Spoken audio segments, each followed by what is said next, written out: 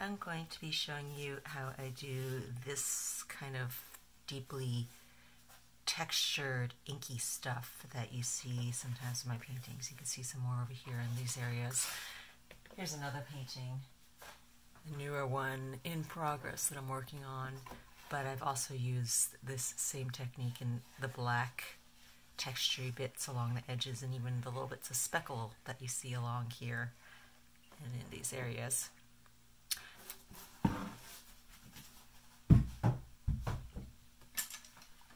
To start off, I'm going to show you the supplies I use for this. I have Winsor & Newton ink, liquid Indian ink. It is this specific brand and type that gets this textury result. Secondly, I have a couple of brushes. These are pretty cheap ones, despite how they look. People are always asking me, what brand are those brushes? They're Royal and Langnickel. They're synthetics. They're fairly cheap.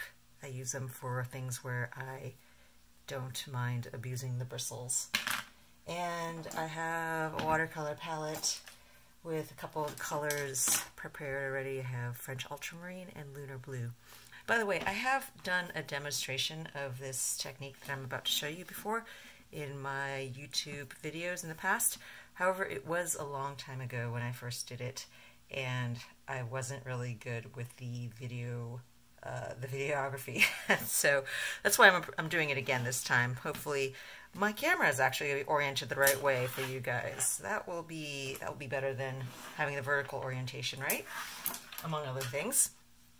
So, one final thing. I have my paper with my piece ready to do a little bit of that texturization up here. I have a very rough sketch on here, super rough, because one of the things about doing this technique is it really makes a mess, to put it bluntly, and sometimes you end up not being able to see much of your sketch underneath it afterwards. So if there's any really crucial important parts of your sketch, well, what I usually do is I photograph this so that I have a reference to refer back to in case I've obliterated everything. And secondly, I draw pretty darkly the elements that are key importance so that I will definitely be able to see them once I have put all my inky stuff on top. Alright, so the first thing I do is I'm going to take a large flat brush. Actually, here's a bigger one. And I'm going to just take some water, this is clean water, and wet down the areas where I want to possibly have some of my inky wash, inky textury stuff going over. And then I take my watercolors, and this is not an exact science. There's a lot of randomness that goes into this phase of, well, this whole process actually, this whole thing. So I just grab some of these colors and I lay down a base color tone for these areas.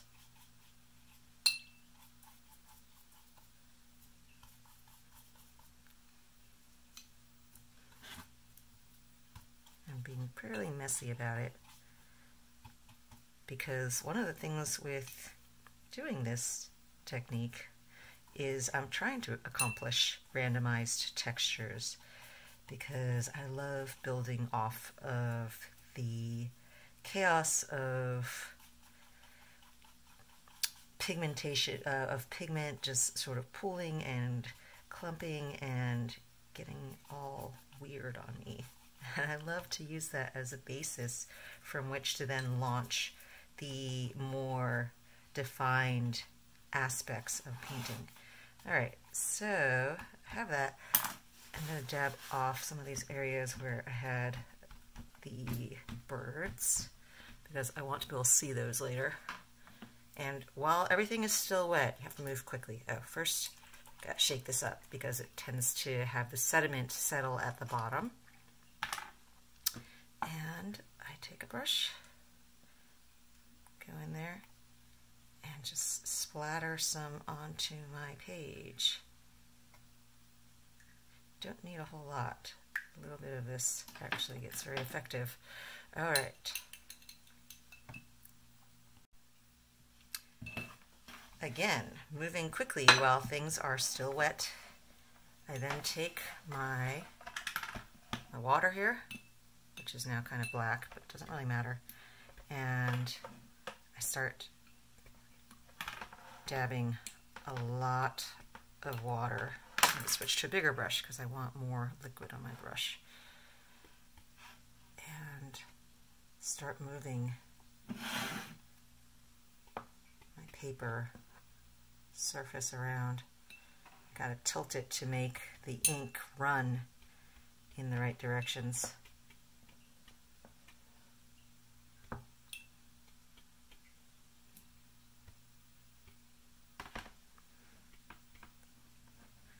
And as it runs like this, it sort of clumps and gives you nice little bits of texture.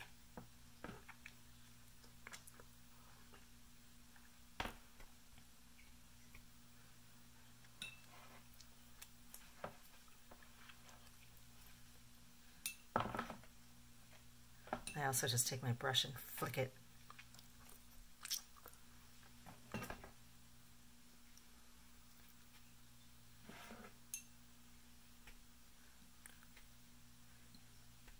And then I let a lot of the excess liquid run off the edge of my page.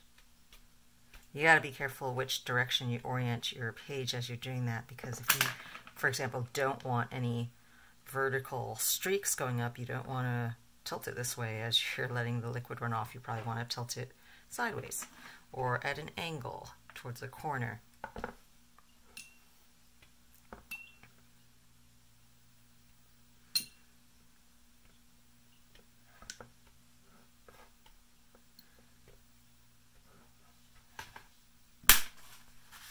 Mop up some of that liquid so that it doesn't make a huge mess on my desk.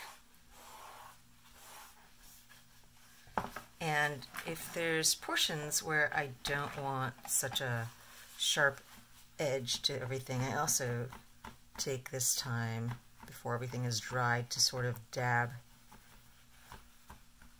the excess moisture off of that boundary as well. That makes it easier to blend later with other portions of the painting.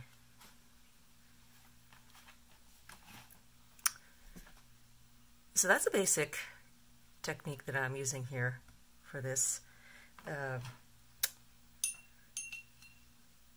There are other pigments and mediums that also can achieve this very textury effect. It's a matter of just playing around with a lot of different things and seeing what happens. I discovered this particular ink doing this purely on accident when I was doing large washes across a painting, and I noticed how it really clustered and granulated, and I really wanted to try to utilize that effect and replicate it. And so over time I've been doing a lot of paintings using this and gotten more confident with how I'm tilting my painting around as I'm applying it, you know, moving things around and trying to get the little blotchy bits into the right sections of my painting. You know, I might actually add some more over here because most of it, I think I didn't have enough ink when I was doing my little tilting thing. But, you know, you can just add more and keep going and just repeat the process that I just showed you. Add more water, do the little tilty thing, and keep going until you get the right kind of textury look that you're going for. And once I get this base, then I let it dry. It takes a while because there's so much water, so much liquid on my page that it does take usually about an hour to dry or so before I can proceed with the next part of my painting. It helps if you can put it outside in the sunlight. If it's a nice warm sunny day, which I'm probably going to do today because I do have that benefit. Alright. So yeah, I'm going to set this out in the sun, let it dry, and I'll show you the dried results in just a little bit.